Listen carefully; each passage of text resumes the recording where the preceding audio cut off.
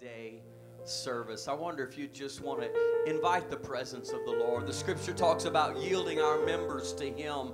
I want my body to be just a temple of the Holy Ghost. I want His Spirit to flow through me today. God, I yield myself to you today. We yield ourselves, God, instruments of worship, praise to your name. We invite your holy presence in this place, God. Rule and reign in this sanctuary, God. For this next little while, I pray that your Spirit would be, God, sovereign in this place, that every mind would be submitted, subject to you, God. Whatever you desire to do, let our spirit tap into your Spirit and flow with you today, God. Let your Holy Spirit descend in this place, meet every need, touch every heart today. God, we'll give you glory. We'll honor and magnify you because you're worthy. Blessed be the name of Jesus. Hallowed be your name, Lord. You're worthy of glory.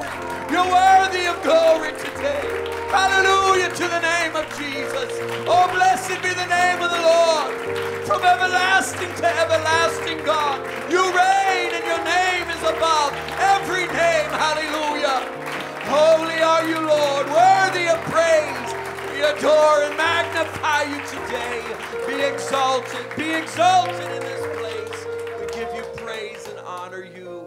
Oh, magnify the Lord with me. The psalmist said, let us exalt his name together. I wonder if that's the reason you've come today, to magnify the name of Jesus. I know we've got maybe Easter plans later today, but right now the God of Easter ought to be the center of our attention. He ought to receive every part of our being. Father, we focus upon you and give you our everything. We worship you and magnify you. Worship the Lord as we sing.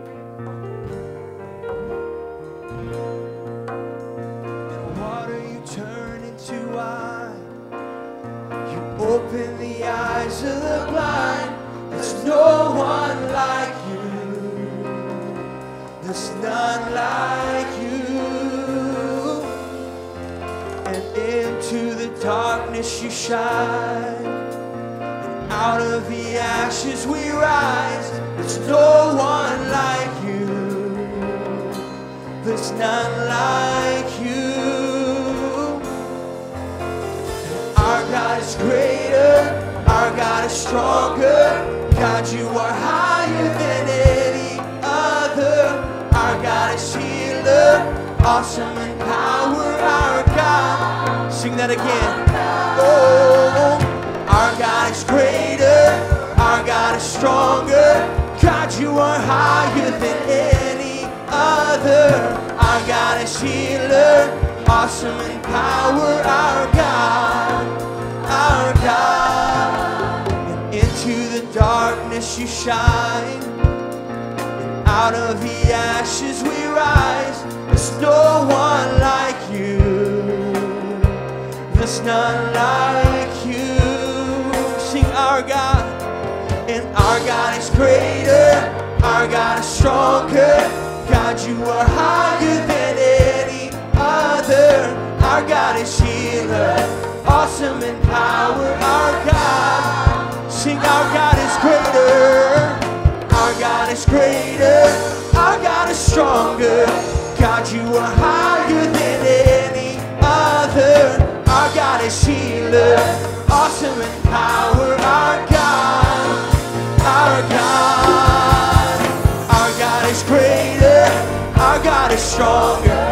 God, you are higher than any other. Our God is healer, our God is awesome in power. Our God is greater, our God is stronger. God, you are higher than any other. Our God is healer, awesome in power. Our God, our God. Oh, and if our God is for us, then who can ever stop us? And if our God is with us, then what can stand? And if our God is for us, then who can ever stop us? And if our God is with us, then what can stand? Yes. Oh, then what can stand against?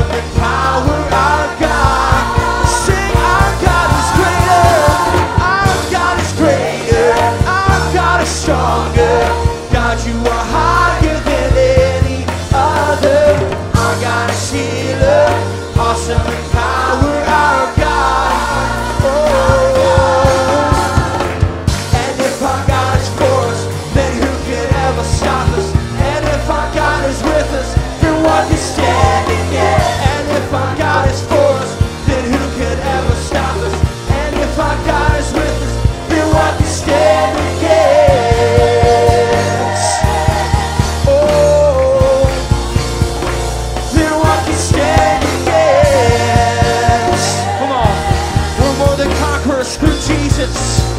Sing our God. Our God is greater.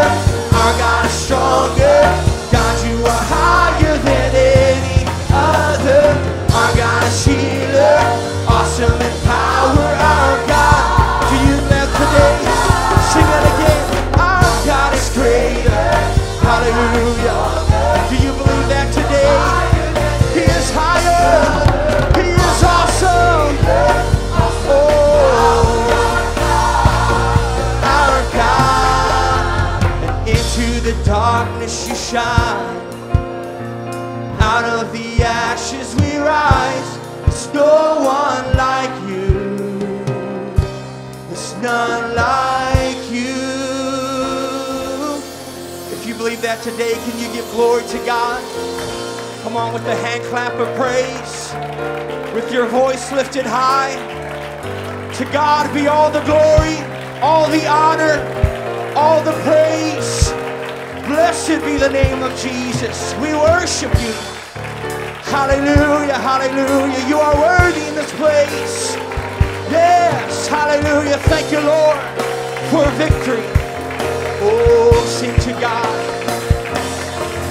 To God be the glory. To God. We give you glory and honor today.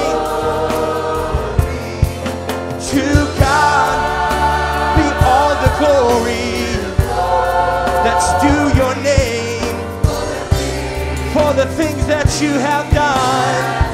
Oh, with his blood. Thank you, Lord, for the blood that was shed. Thank you, Lord, for your resurrection power. Oh, yes, that I could stand here victorious. To God be all the glory. Oh, for the things he has done. Sing it with us.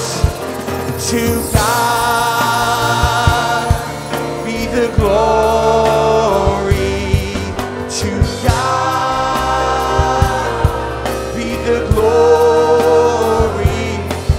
To God be the glory for the things he has done. Oh, with his blood he has saved me. With his power he has transformed me. He has given me life. So to God be all the glory. Oh yes, for the things he has done. Just let me live my life. Let it be pleasing, Lord, to thee. And if I gain any praise, let it go to Calvary.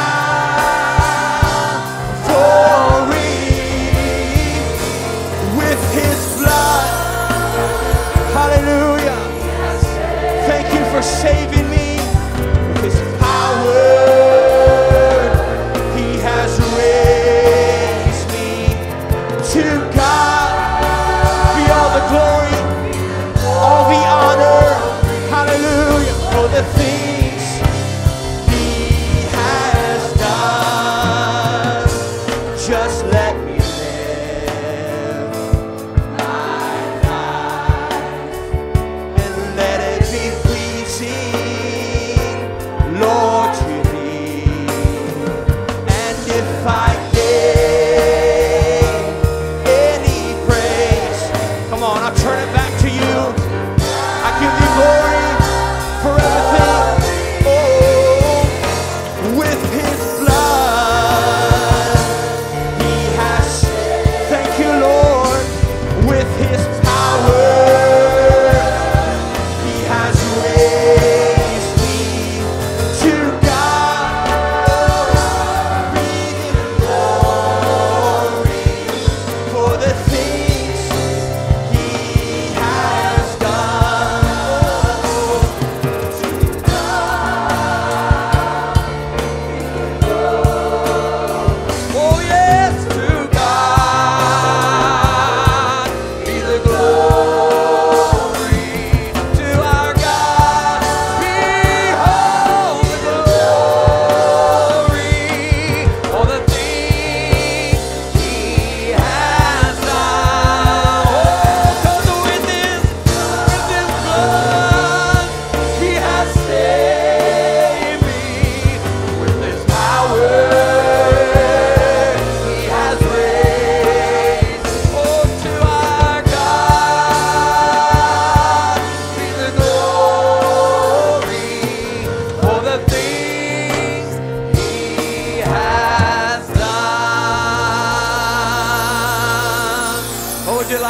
him a hand clap of praise. Thank you, Jesus. Oh, thank you, Jesus. Thank you for the blood. Hallelujah. Thank you for the cross, Lord. Hallelujah. Thank you for salvation, Lord. Thank you for healing. Thank you for life everlasting. Oh, hallelujah. Thank you, Jesus. Amen. I wonder if you'd go to the Lord with me in prayer today. Special request for Tara Chappie. She wanted to be in church again today. She's struggling with some heart problems and possibility of them putting in a pacemaker, and Tara's just a young lady. I wonder if you just go to the Lord on her behalf today and just ask God to have his way in her life. Not just in this situation, but in her life. So many times it's crisis that brings people to Christ. And that's really the work that God wants to do, is in the soul, in the spirit. And I wonder if you just pray and ask God to have his way in this place today. I don't want to just get up, get dressed on my Sunday best and come to church, but I want God to have his way in this place. I want the Spirit of the Lord to descend in this place. I want God to be praised and to do what he desires in this place. Let's pray and invite him to do just that. Father, we thank you today for this beautiful day, God, the opportunity to come into your house, into your presence, the presence of the King of Kings, the Lord of Lords, the Almighty, all-powerful. God, we pray that you would have your way in this place, that you would draw each and every one of us, God, into a place of yielding to you, that you may have your way in each and every individual. God, across this room, I pray you would touch lives. Let the faith of God rise in this place, Lord. Minister healing virtue. I pray your touch upon Sister Tara. Let her feel the power of Almighty God. Do a work in her heart. Do a work in her life, God, that you may receive glory and honor. We give you the praise with thanksgiving, and to your name we give glory and honor. In the name of Jesus we ask. In Jesus' name, amen, amen. God bless you. You can make your way back to your seats. I want to welcome you to the Pentecostals of Peoria. It's Easter Sunday, Resurrection Day. We celebrate not the death, but the resurrection of Jesus Christ. For without the resurrection, the death would be absolutely meaningless. But I'm so thankful for the resurrection power of Christ. And not only was it for him, the Apostle Paul said in Romans chapter 8, verse 11, if the spirit of him who raised Jesus from the dead dwells in you, then he who raised Christ from the dead will also give life to your mortal bodies through his spirit who dwells in you. That's the hope that we have today. Paul said if we have hope in this life only, we're of all men most miserable. It doesn't matter how this life works out. I know that we've got a hope of a greater life in him for eternity. And I'm so grateful for that today. I'm going to invite our ushers, if they will, come wait on us today for the tithe and offering. God has been so good. Father, we thank you today for your spirit. Thank you for the opportunity to gather in this place, to lift up your name, to give glory to you. I pray, God, that you would just visit us in a special way today. Lord, you know what we have need before we even ask. And I pray that you would supply every need in this place according to your riches and glory. I pray that you would receive the tithe and offering as we give it from hearts of gratitude and joy. We'll give you praise in Jesus' name. Amen.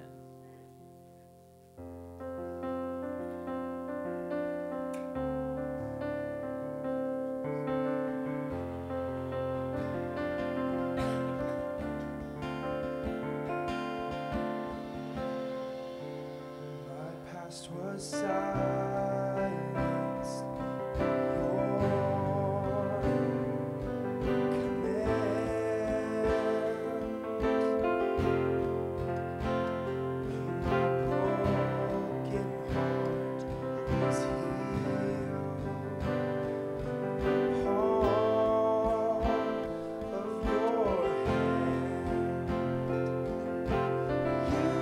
Swallowed death.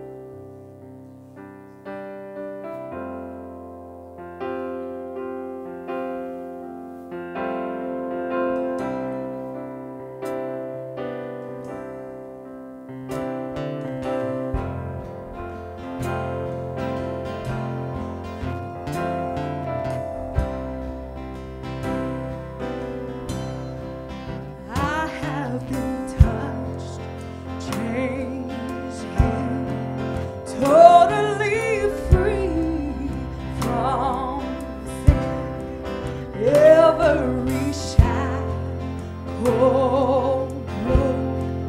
Now I can live again. I have been touched, totally free, from every shackle. It's broke. Now I can live again.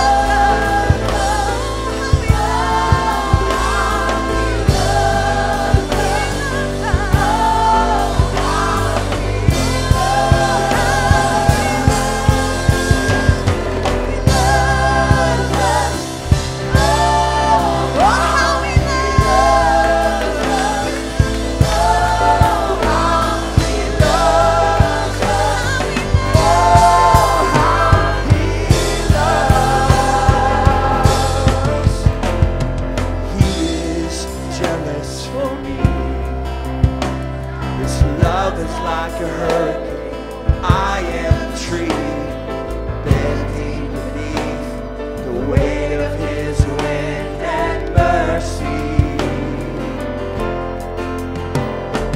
All of a sudden, I am unaware of these afflictions eclipse my glory, and I realize just how beautiful you are and how great your affections are for me.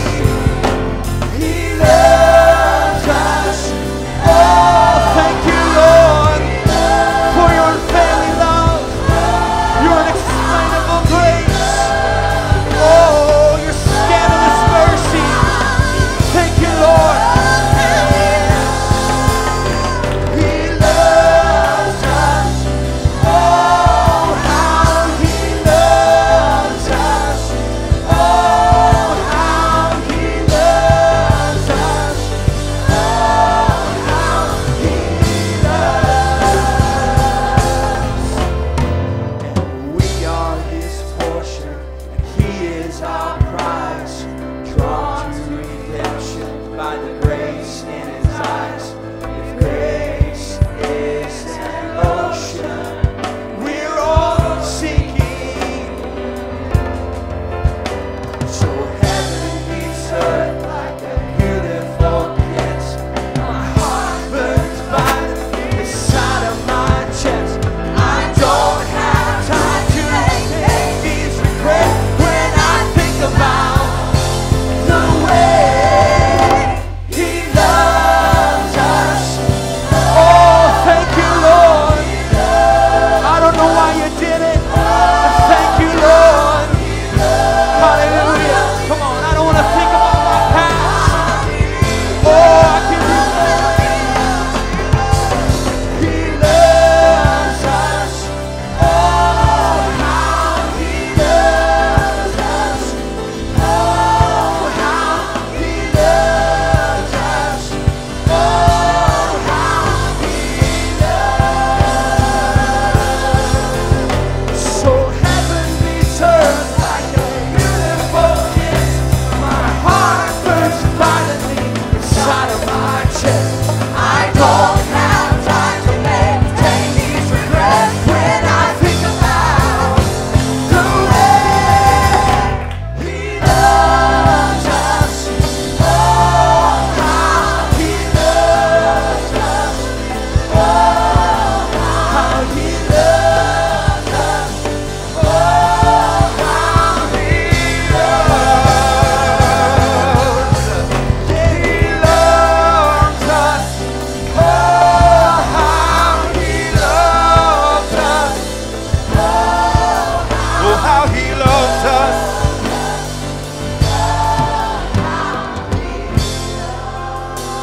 Oh, how He loves us. Oh, how He loves us. And we celebrate today because of the great expression of His love. Greater love hath no man than this, that a man lay down his life for a friend. But you and I were far from friends of God when He laid down His life for us. I'm glad, as Brother Lashley said, He didn't just lay it down, but He took it back up. And we celebrate today new life in Jesus Christ because He did die, but He's resurrected. He resurrected from the grave. Hallelujah. Thank you, choir. Thank you, church. Make your way back to your seats. You don't sit down, though. Aren't you glad God loves you? Look at your neighbor and tell him God loves you.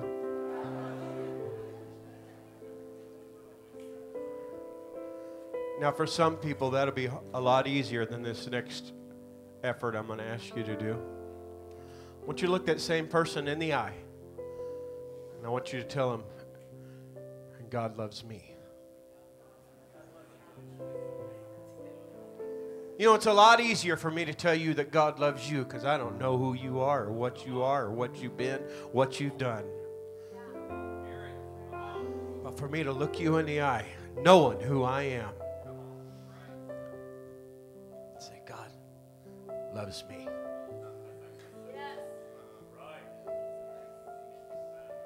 Oh, I wish we could say that with conviction.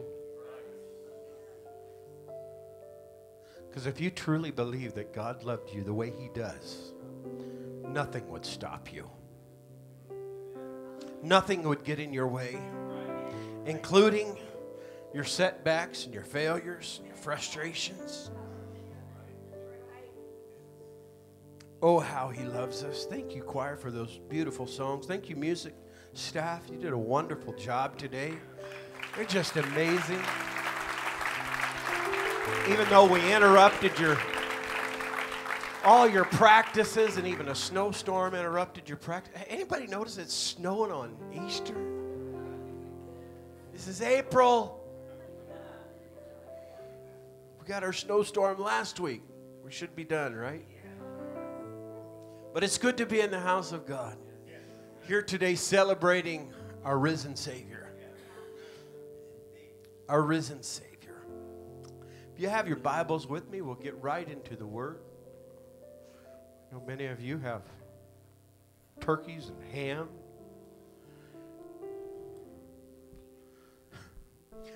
Brother Grant, it was funny. I was looking up some things on Easter. And traditional Anglican fare for Easter is ham. But we find our roots in Jewish faith.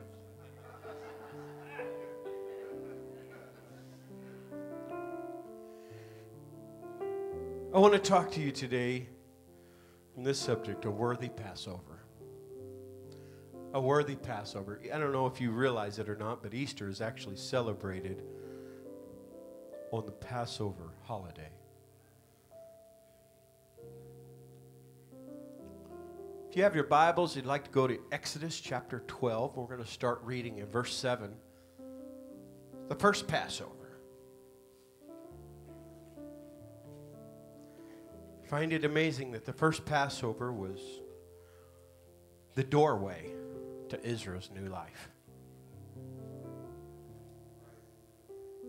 It was the door that opened up and they walked out of Egypt and into a brand new life. But it took a Passover. It took a sacrifice. They'd been slaves for 400 years.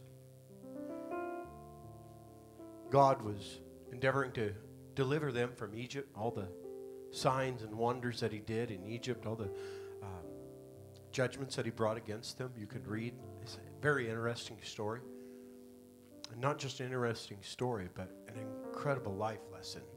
And we're going to pick up where God's instructed Moses to tell the people of Israel to take a lamb of the first year from the flock. Actually, a lamb or a kid. A goat. I saw some of your eyes light up. A lamb or a kid, a goat of the first year. Of no blemish. And it was amazing. There was how many of you ever bought a car and they got that so many point checklist? Well, there's a 50-point checklist that a lamb had to pass in order to be eligible to be offered up. 5 blemishes alone could be in the ear, several in the eye. They had to find that perfect lamb of the first year. And then he said in verse 7, they'll take some of the blood after they've slain it, and they'll put it on the 2 posts on the lintel of the house where they eat. Then they shall eat of the flesh on the night, roasted in fire with unleavened bread, with bitter herbs they shall eat it. This was the first Passover. Now let me take you to the final Passover. Luke 22:15, Jesus said, with fervent desire, I have desired to eat. Everyone say this. It was a particular Passover. He had been partaker of 33 up until this time. 32. This would be his 33rd Passover that he has eaten in his lifetime. But he said, it's with desire, fervent desire, that I've desired to eat this Passover with you before I suffer. And the Apostle Peter, talking to the Jews on the day of Pentecost, was talking about Jesus Christ. He said, him being delivered by the determined purpose and foreknowledge of God, you took by lawless hands, crucified and put to death. Thank God he didn't leave us there. Verse 24, he says, whom God raised up, having loosed the pains of death. I love this phrase. It was not possible. There's just some things that can't keep the church down. In fact, nothing can keep the church down. But death, it wasn't possible that it could hold him. Thank you, Jesus, for this day. Thank you, God, for what it represents. Thank you, God, for the sacrifice that you gave your life for us. And thank you, oh God, that you didn't just stay in a tomb, but Lord, you resurrected in power and dominion and took hold, oh God, of victory for your church, victory over the grave and victory over sin, victory for eternity. Thank you, oh God. And I pray today, Lord, that you would anoint my lips, anoint these words, but God, most importantly, anoint my spirit to speak the things of God and to let your word find its way in our heart, that we might leave this place today changed, transformed by the power of your resurrection. We ask this in Jesus' name. Everyone said amen. Amen. Greet somebody next to you for a few minutes. Tell them they look beautiful today.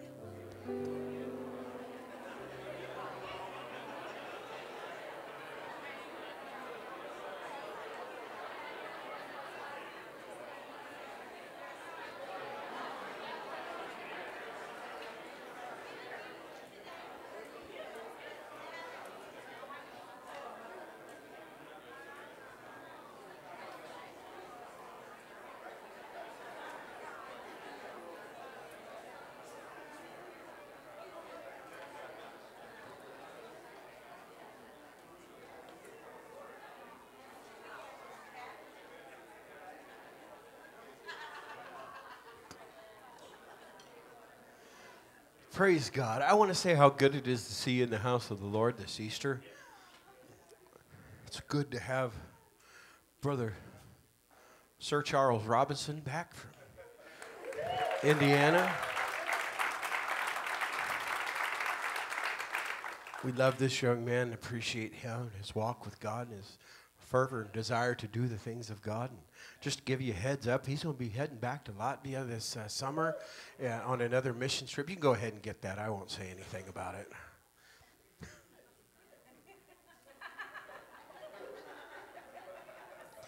It's good to be in the house of God among family, right? Amen. If you can't pick on family, who can you pick on? Amen. And since he's going back to Latvia, he's going to be going as a missionary, and we're looking forward to that. So if you would like to, again, invest into this young man's future, not just in this young man's future, but in the kingdom of God. And he will be coming back to you sometime in May and asking if you'd like to help send this young man back overseas. Last time was a wonderful time. We read all the wonderful reports, and we're looking for greater things. Amen. And all of our friends, if I start naming names, I'm going to get in trouble. But let me just say, Scott, it's so good to see you here in the house of the Lord. I've been saving that seat for you for a long time, man. You look beautiful today. Good to see you, man. A worthy Passover. A worthy Passover. Since Genesis chapter 3, man has lived under the curse of sin. Now, today, if I can't get to you the all the ins and the outs and the proper pronunciations of some of these words and maybe the hermeneutics of a message, I pray today that I can get you the spirit of the Passover. I don't want to preach you necessarily a good message today as much as I want to impart to you the message of the Passover. You see, since Genesis chapter 3, we've lived under a curse of sin. Adam and Eve were planted into the garden of God and fellowshiped with God each and every day, and then sin entered the picture. And ever since that day, you and I have had this problem, this separation with God. God told Adam that in the day that he would eat of the tree, or that he would sin, he would die, and die he did. Spiritually, sin created a separation between God and man that's described as a spiritual death.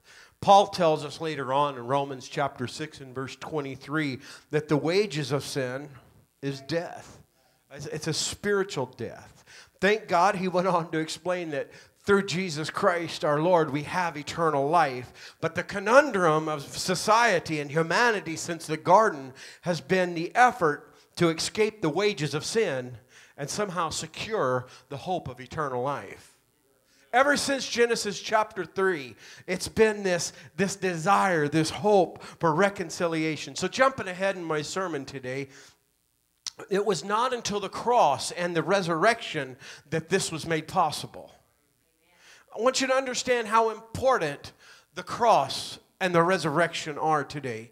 You see, substitutes of innocent animals were instituted as temporary pardons for a year for the sins of mankind. They couldn't completely remove it. They would just move it ahead a year. And human efforts to comply with the law of God that he gave man were supported by this blood sacrifice. It was all to reconcile. The whole purpose of that was not to give God glory. It was not because God demanded it or he would kill humanity. It was man's efforts to somehow make pardon or make restitution for the sin that kept us from holy God. These were efforts that were used in order to attain fellowship once again with God. You see, God didn't do anything wrong. It was humanity that did. And so, therefore, humanity had to make these efforts in order to commune or be back in relationship with Jesus, with Jehovah God.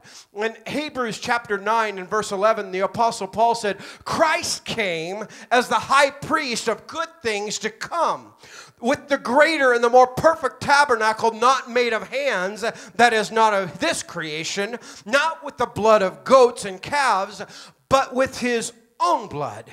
He entered into the most holy place once. It doesn't say once and for all, once for you and I. Once for all of us, and obtained eternal redemption. After 400 years of slavery in Egypt, God would save Israel from their idol worshiping and heathen masters. Since we're discussing some Old Testament types that are revealed in New Testament fulfillment, are we having trouble with these things again? One of these days, soon, we're going to get this thing figured out. We're hoping to have it by next week, right? Praise Jehovah. Can y'all hear me? There we go. About time you guys get that done. They kick back in. After 400 years of slavery to Egypt, God would save Israel from their idol worshiping and heathen masters. And we're discussing today through the Passover, Old Testament types and shadows that are revealed later on in the New Testament fulfillment. Let us understand that Egypt for Israel is symbolic of a worldly lifestyle from which God delivers modern humanity. True to his character back then, once again, just as he did with Adam and Eve, God utilizes blood. The blood of innocent animals to stand in the stead of the guilty. Israel had been influenced by Egypt morally and spiritually. So even they were guilty of sin against God. But by the hope of their Abrahamic covenant, God was about to make a way. Exodus chapter 12 and verse 7, Moses said, "And they shall take some of the blood and put it on 2 doorposts and on the lintel of the houses in which they eat." The doorpost on each side and the lintel being above. Isn't it amazing? A beautiful symbol of the cross. "And then they shall eat the flesh on the night, roasted with fire, unleavened bread, and with bitter herbs they shall eat. In verse 13 it says, now the blood shall be a sign for you on the houses where you are. And when I see the blood, I will pass over you, and the plague shall not be upon you to destroy when I strike the land of Egypt. It was the Passover, the blood of the Passover that gave them a Passover. As the angel of judgment would come through the land of Egypt, they dwelled in the land of Egypt. They dwelled among a heathen people. They were guilty of sin. They were guilty of wrongs against God. And God said, the only way out of this is for a sacrifice, a Passover, if you please.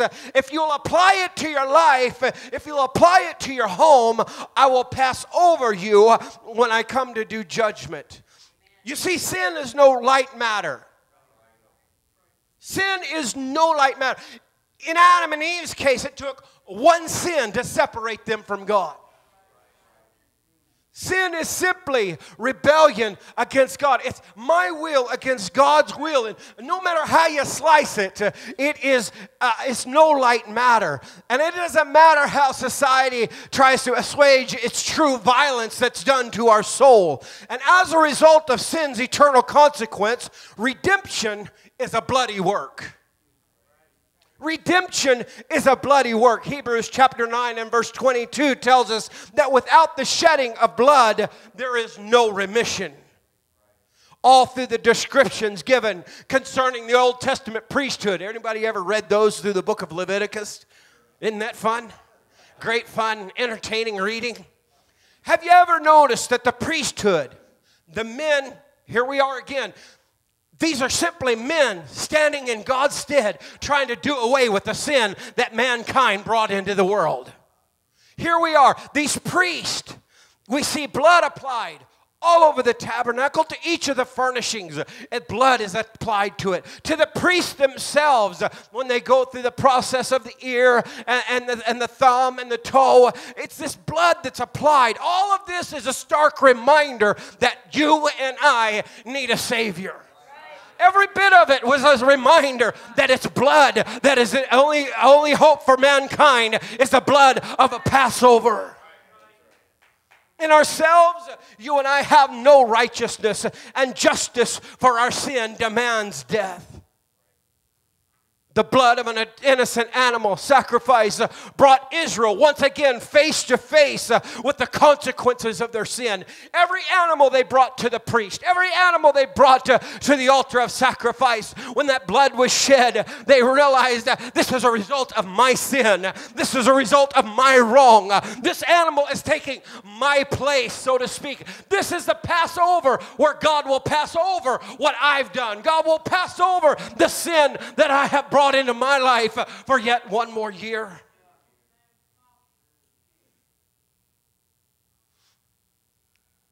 But in those sacrifices, Hebrews chapter 10, verses 3 and 4, even this act of obedience, there was no permanent satisfaction.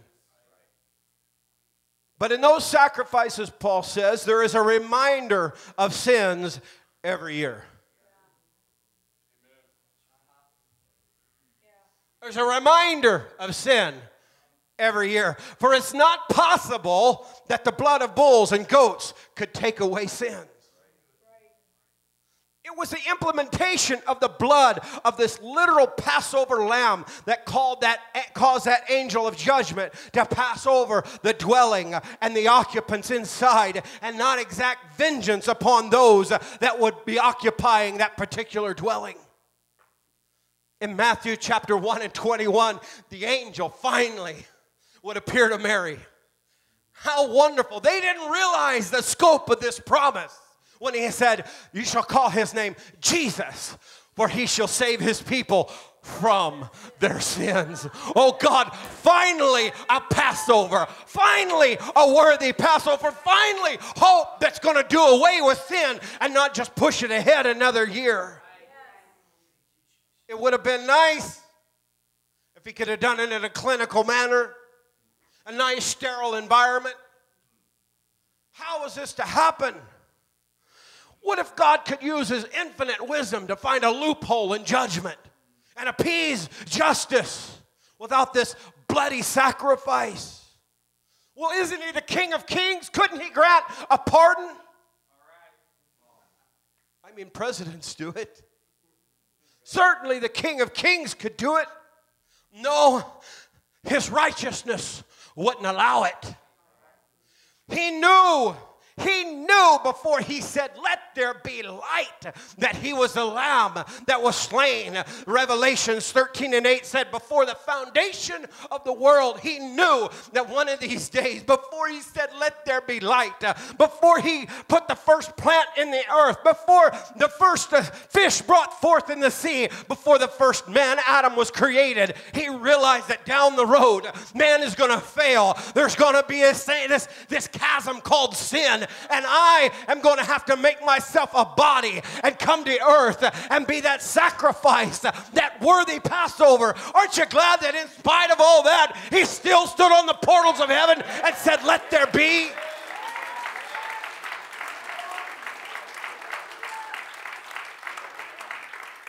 Knowing the agony, knowing the pain, knowing the suffering, knowing the rejection, knowing everything that would happen, still that day in eternity, it didn't stop him because he loved you. Oh, how he loves you and me. And he would stand out there on the portals of nothing and say, let there be. Ah, what a worthy Passover. John Baptist saw Jesus coming toward him. And John 1:29, it said, behold. He didn't say God. The Lamb of God. The Passover of God. Who takes away, doesn't just roll it ahead. Aren't you glad God doesn't hold your guilt and your shame over you as a weight of judgment against you? Aren't you glad he doesn't use it to coerce you? Oh no, he is faithful and just to forgive our sins and cleanse us from all unrighteousness if we simply confess. That means he has separated our wrongs as far as the east from the west, the scripture says. No longer are they held over us. I believe, Bishop, that the psalmist was looking for that day when he said, so far has he removed our transgressions from us as far as the east as from the west, because still he lived in a period of law. Every year he had to face his sins once again. I believe that he looked ahead to that day. Hallelujah. The scripture said Abraham longed for that day. I believe that David longed for that day. Behold the Lamb of God who takes away my sin. The perfect Lamb of God that would offer his blood as a covering for any and all who would abide in him. You remember the dwelling? For only inside that place of blood covering was their safety and security. And today, I am grateful. And I'm so excited to be able to offer you and I the hope that as long as we'll stay covered by the blood of Jesus Christ, as long as we will confess our sins, as long as we will come in under that sacrifice, we have hope. Romans chapter 3 and verse 23. From the Message Bible. Well, Bishop calls it a good book about the Bible. How many of you know what Romans chapter 3 and verse 23 says? The wages of sin is death. The gift of God is eternal life. Well, let me read it to you from the Message. And this is why Bishop says it's a good book about the Bible. Since we've compiled this long and sorry record of sinners, both us and them, and prove that we are utterly incapable of living this glorious lives Christ wills for us, God did it for us. Out of sheer generosity, he put us in right standing with himself, a pure gift. He got us out of the mess we're in, and he restored us to where he always wanted us to be. And he did it by the means of Christ Jesus. God sacrificed himself, Jesus, on the altar of the world to clear the world of sin. Having faith in him sets us in the clear. God decided on this course of action in full view of the public to set the world in the clear with himself here through the sacrifice of Jesus. Finally, everyone say finally. We don't realize the power of the cross and the power of his resurrection. For 4,000 years, men and women lived under the curse of sin, under this cloud of sin that hung over them. For 4,000 years, only for 2,000 years, brothers and sisters, only for half that time have we known this dispensation called grace. You think about that.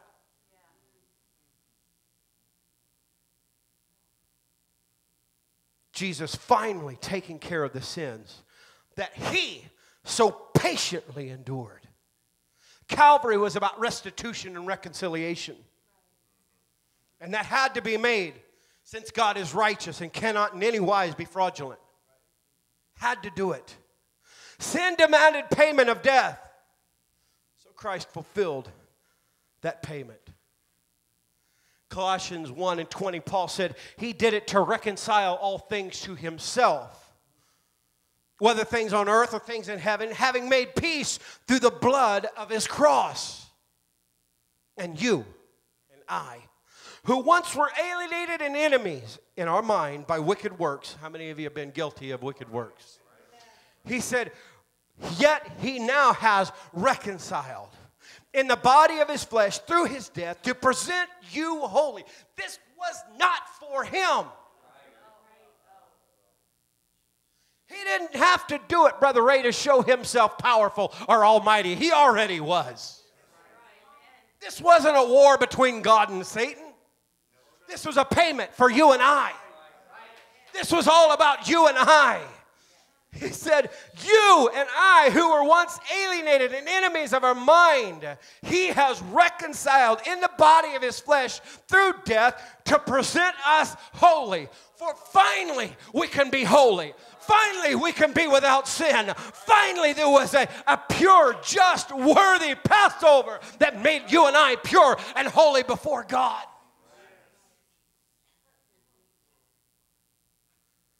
Blameless. When was the last time you looked in the mirror and felt blameless? Without reproach in his sight. And where Calvary was about restitution and reconciliation, the resurrection was about restoration. Aren't you glad God didn't just pay your debt and just leave you out there? But no, he made it about restoration. Through his resurrection power, we have the opportunity to be restored to our original relationship.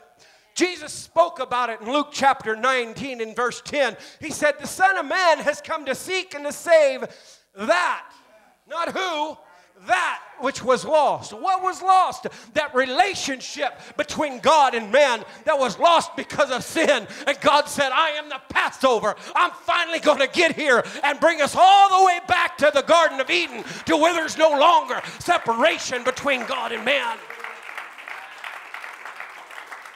His whole purpose for coming to earth was to reconcile and restore that relationship that had been lost in the garden, where God and man walked every day, fellowship every day, nothing between them, no hurt, no pain, no sorrow, no sin, no suffering, nothing. It was just between God and man, this fluid relationship every single day, continually. For millennia, God had waited in anticipation of the Passover. This single Passover. Passovers would come and go. Ever since Moses, every year there was a Passover. And from heaven he watched with bated breath. One of these days, there's going to be a Passover. And I'm going to sit there and I'm going to eat the last one with my disciples. Then I will be that Passover lamb.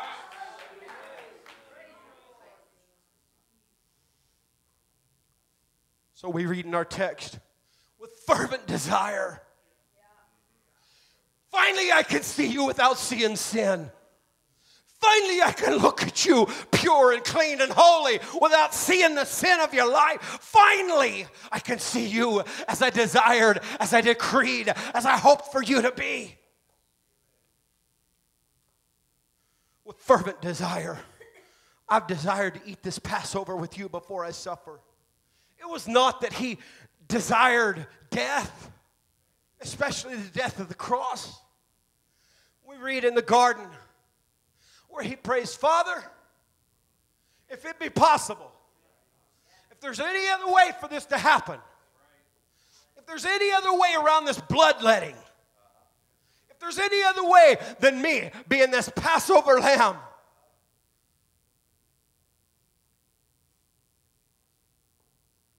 nevertheless, if there's no other way, this is not what I want. It had to be that, Brother Grant, because he said, not my will. There is a base desire in every human body to live. Not my will, but thine be done. He didn't want death, but he desired that Passover in anticipation of the atonement his blood would finally bring.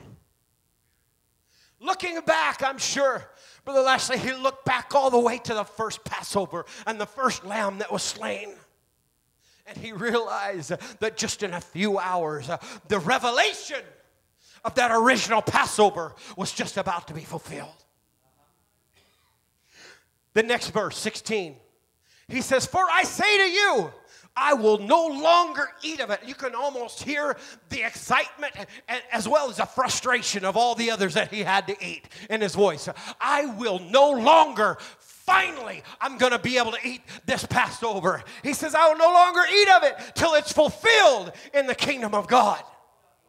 This was the passion of Christ. This is why he was so excited to eat this Passover. For 33 years he had shared Passover.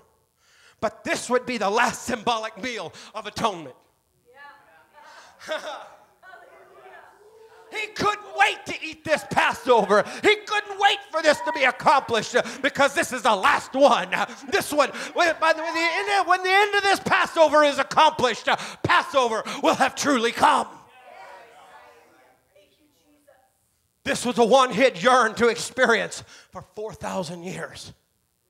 4,000 years of accumulated sin. 4,000 years and countless animal sacrifices.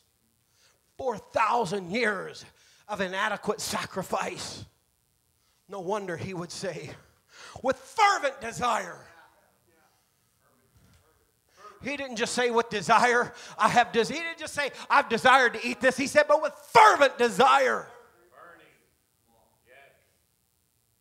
I have desired to eat this Passover. Finally, a worthy Passover. Finally, one that would get the job done. Because this Passover marks the beginning of a new dispensation that's called grace. And when nothing will work before, Paul would say, God spoke to him and said, my grace is sufficient. Oh, how many of you are glad for the grace of God that came from the Passover? Hallelujah. My grace is sufficient to do what couldn't be done before. And Romans chapter 5 and 20 says, but where sin abounded, grace did much more abound. Hallelujah. I am so grateful for the grace that was brought by this Passover.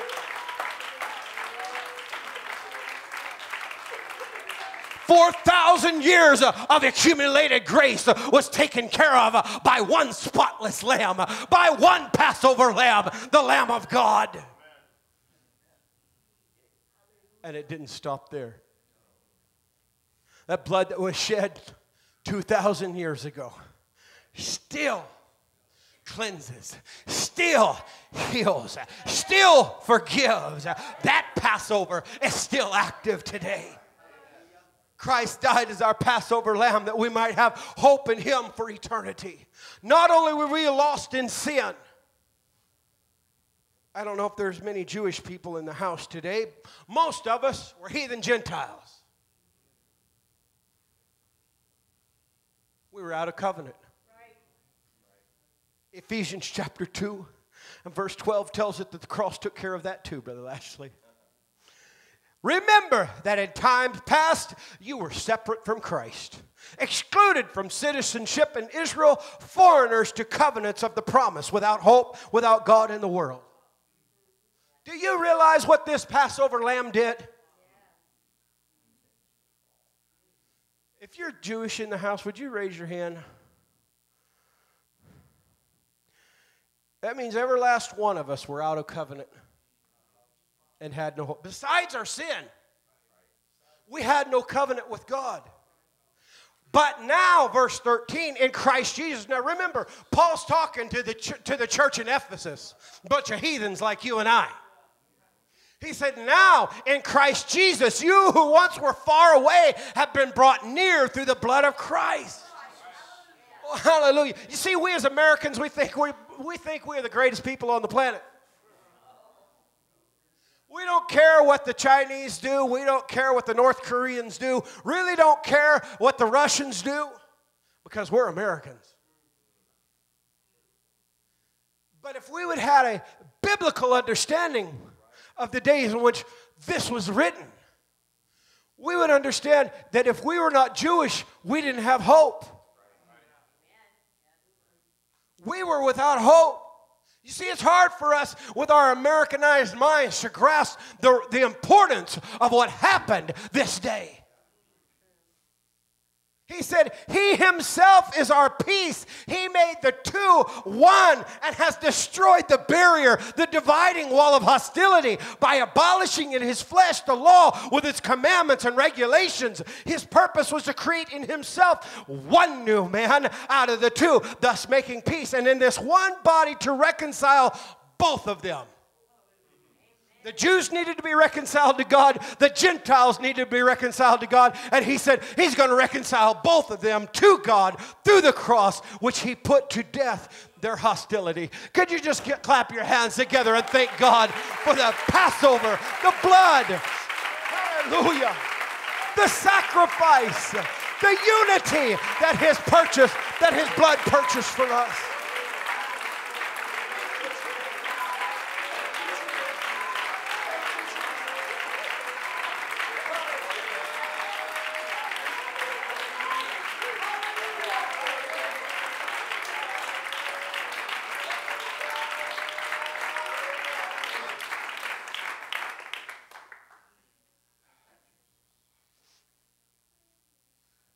In closing today, let me give a practical application to our lives.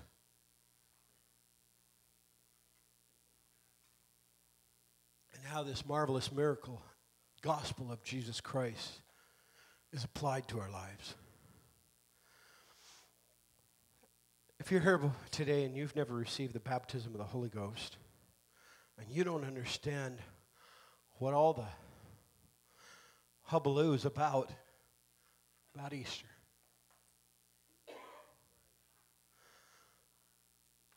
I read in this sermon that all have sinned and come short of the glory of God, and the wages of that sin is death. But thank God He didn't leave us there. He went on to say that the gift of God is eternal life, but it's through Jesus Christ our Lord. Now, what does that through mean? Well, the death, burial, and resurrection of Jesus Christ is the gospel. If someone were to tell you the gospel, the good news, that's what that word gospel means, simply meant that though we were dead in trespasses and sin and without hope, headed to hell, God loved us and gave Himself for us and died in our stead. And then He was buried in a tomb. For 3 days He remained, and then He resurrected, victorious over death, hell, and the grave. That's incredible. But His resurrection is no more amazing than Lazarus.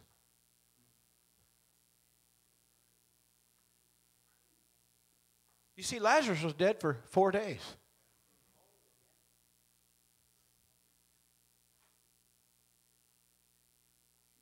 well, God was dead. Folks, you can't kill God. You might kill a body that he lived in, but you can't kill God. I was trying to explain this to my daughters the other day. But God was in Christ. So where was God whenever he was in Christ? And God died on the cross. God didn't die on the cross. Jesus Christ. That house. If I were to take this to the Pacific Ocean, or the Illinois River for that matter,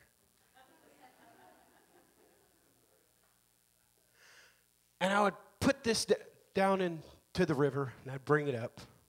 What's in this bottle? The river. Is all the river in this bottle?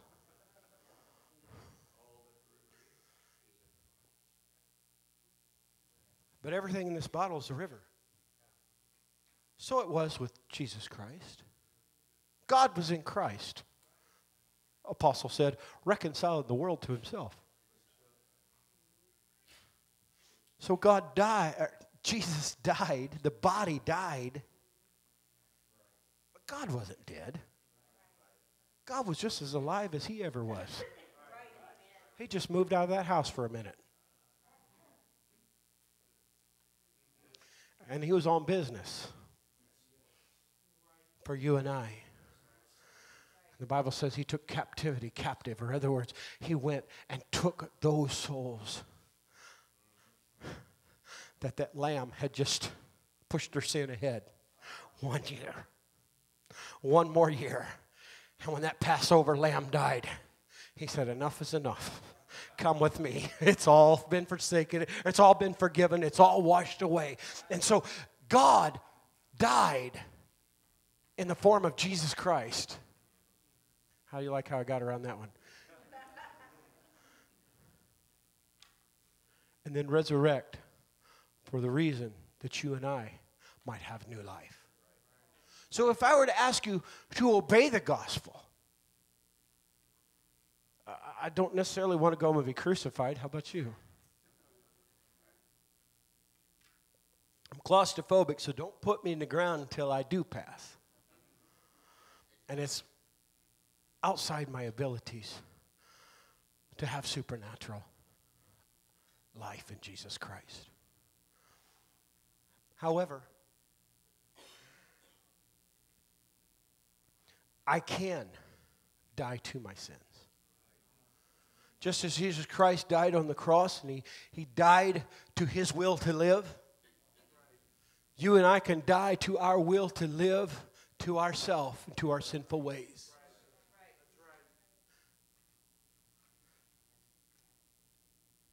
Paul said that we're buried with him in baptism. Like I said, don't put me down in the ground. God doesn't necessarily want you to die for him. He wants you to live for him. So, you know, a lot of times as Pentecostals, we say these terms like everybody knows what we're talking about. You got to die. I don't want to die. You must be crucified with Christ. I saw they still practice that in the Philippines. No. That hurts. No, we die to our ways of sin, and then we are buried with him, Paul said, in waters of baptism. And many people stop here. But why would you just want to stop without the power of the resurrection? I don't want to just die to my sin. Because my sinful nature seems to have resurrection power of its own.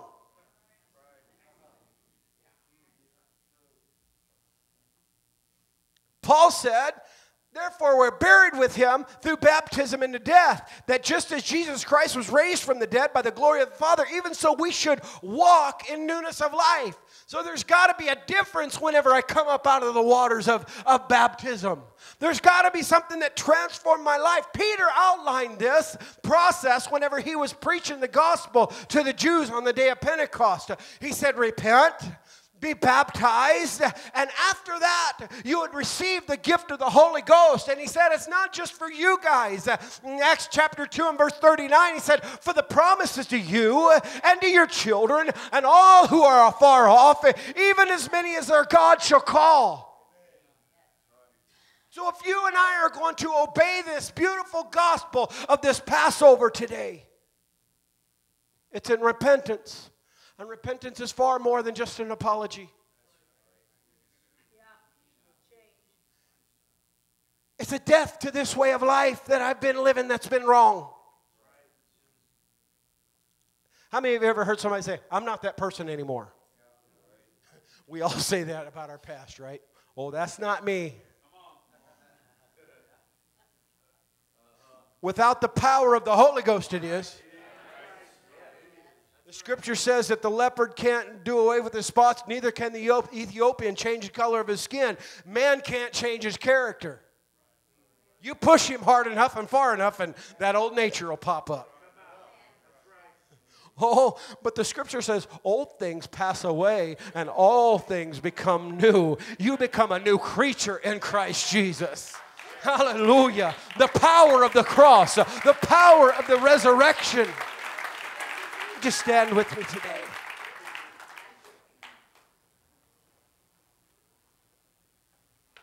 As we remember the power of this Passover. So many today live in the shadow of past failures and wrongs and sins.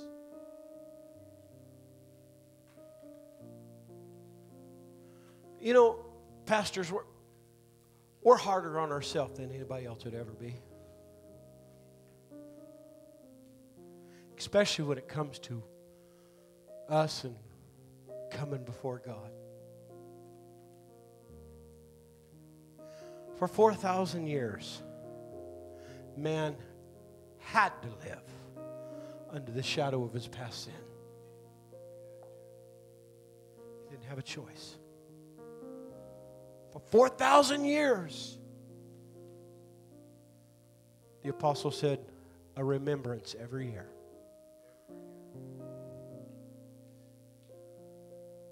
And the enemy would like for you to maintain that tradition.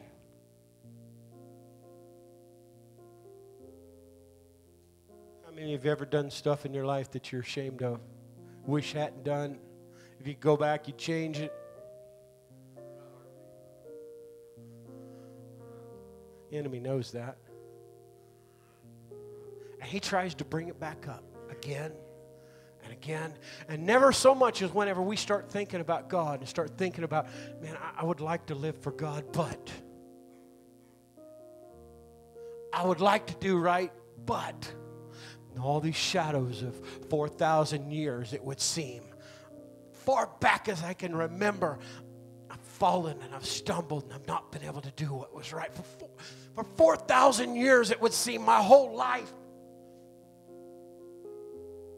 Can I tell you today that 2,000 years ago, there was a worthy Passover that shed his blood so you don't have to live under that cloud. 4,000 years of sin was done away with in a moment. And from that day forward until grace is no more, from this point on, the apostle said, if we confess our sins, he's faithful and just to forgive us. He don't stop there. Every head bowed and every eye closed in this place. Because if God just forgives me of my sins, there's still the remembrance. God says, I want to do more than forgive you. I want to cleanse you. Wipe away the stain, wipe away the shame, wipe away everything that would hinder you from being who and what I called you to be. Can I tell you today that God has desired to eat this Passover today with you? If you're here today and God's not had the opportunity to forgive you of your yesterdays, can I tell you that God has, with fervent desired to see you in this house today, to tell you that, hey, I can take care of that in a moment.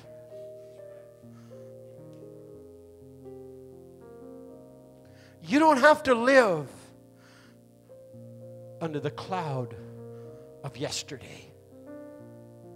You don't have to live under the accumulated sins of yesteryear. There is a worthy Passover that gave his life's blood just to draw you close to him.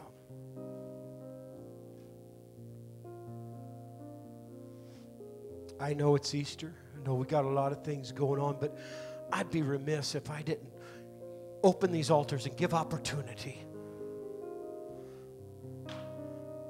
for someone, and maybe all of us, to take advantage one more time of that worthy Passover blood that was shed.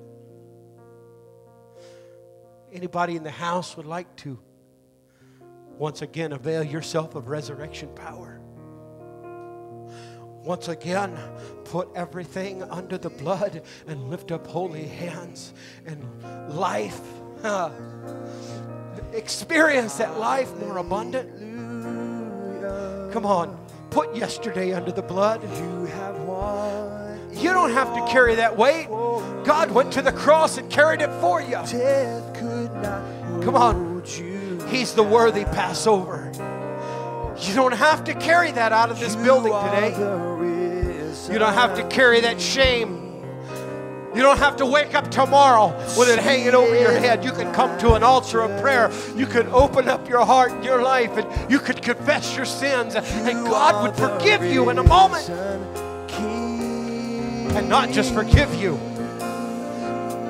but heal you. Fill you with His presence.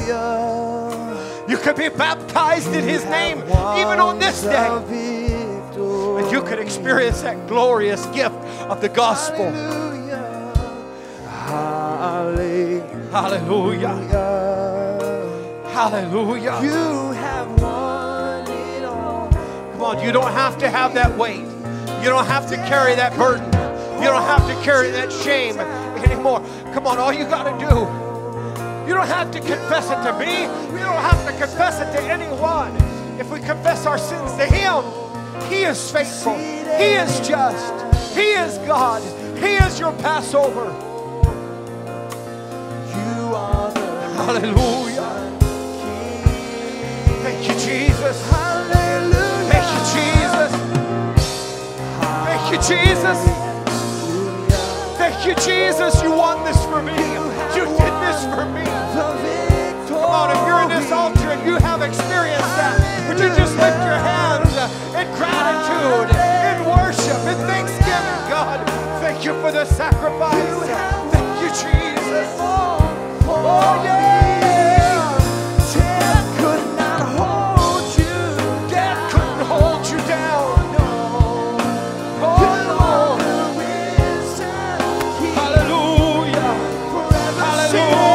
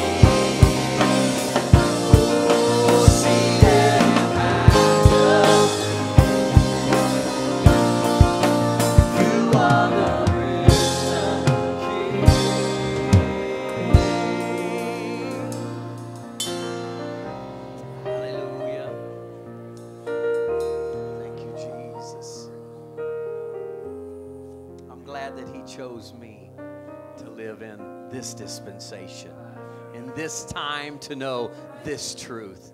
Pastor mentioned Abraham and David, and I couldn't help but think of Isaiah, the prophets who prophesied about this. And brothers and sisters, you and I are the ones who get to live it and experience it. God chose you. God chose me during this dispensation. Oh, thank you, Jesus. Thanks be unto God for that unspeakable gift. Hallelujah. Thank you for resurrection, life, and power, Lord. The opportunity to live in newness of life by the power of the same Spirit that raised Jesus dwells in you and me. Oh, what a happy Easter. What a happy Easter. A worthy Passover. Oh, God bless you. God go with you. I do wish you a happy Easter. Hope that you have wonderful time today with family and friends. And remember the true reason for the season. Greet our guests if you would today. And God go with you in grace and peace. You're dismissed in Jesus' name.